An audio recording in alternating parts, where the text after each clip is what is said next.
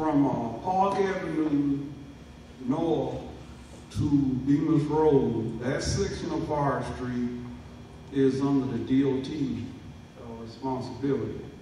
And myself, and I know Councilman Payton, as well as Commissioner Demarcus, have been working to try to get that done.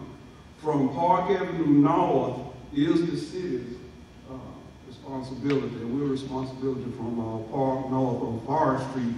And we have also been working to try to get that done. And as a retired soldier also, I tell you, don't give up, never to stop fighting, keep fighting for it, and keep working for it, and we'll see how it turns out.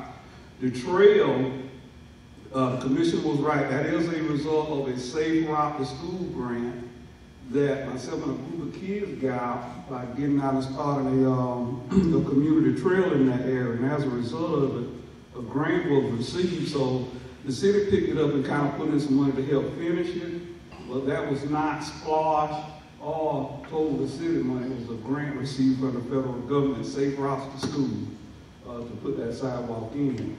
But I agree with you, we do need sidewalks on Forest, and it does need to be wide. But I just want to get some clarification from Forest north, from Park Avenue north, that is the DOT. So we all need to look and work with the DOT to try to press that issue and see what we get done in Forest. And I'm pretty sure Councilman Payton and several others keep working with the city to see what we get done.